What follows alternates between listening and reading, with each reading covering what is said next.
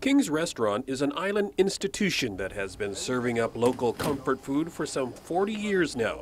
Phil Schmidt started it all when he recruited a group of young men who worked with him in the restaurant business in Honolulu to help him open a new restaurant at the Gibson's department store complex. And I had an opportunity to come out here, and I decided I was going to do it, and I went to these guys and said, "Do you want to come?"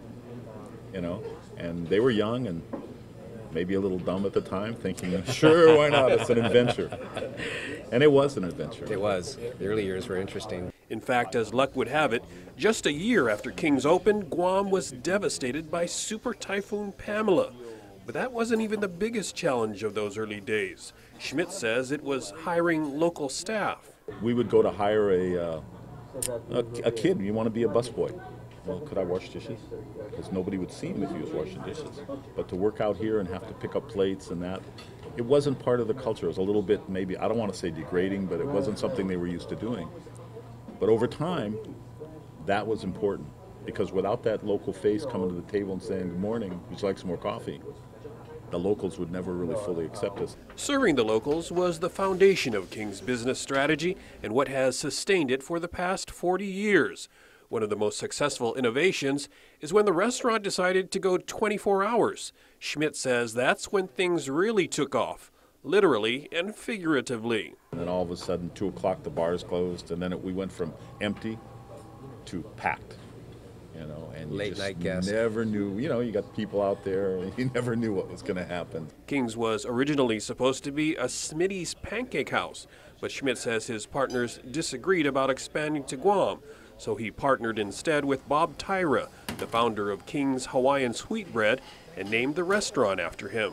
Hello. But after more than a decade in Guam, Schmidt sold the business to one of the guys who first came out here with him, current owner Dave Alcorn.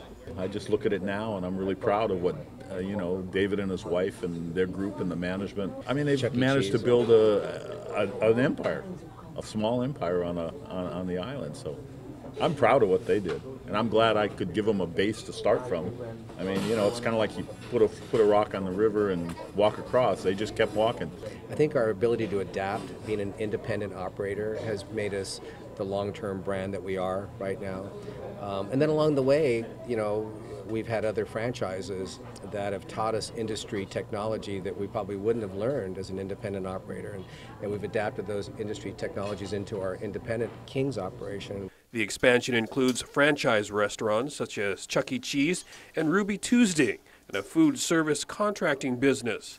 But Alcorn says they still trace all their success back to the original King's. This has always been the cornerstone of the Guam presence, I think, this brand has, right? So, and that's what's remarkable about the 40-year history, the 4 decades that we've been here, is that, if you count them, it's probably 17 different businesses that this brand has touched or been involved with, because it was the central core of what we did. And no conversation about King's can end without talking about the food.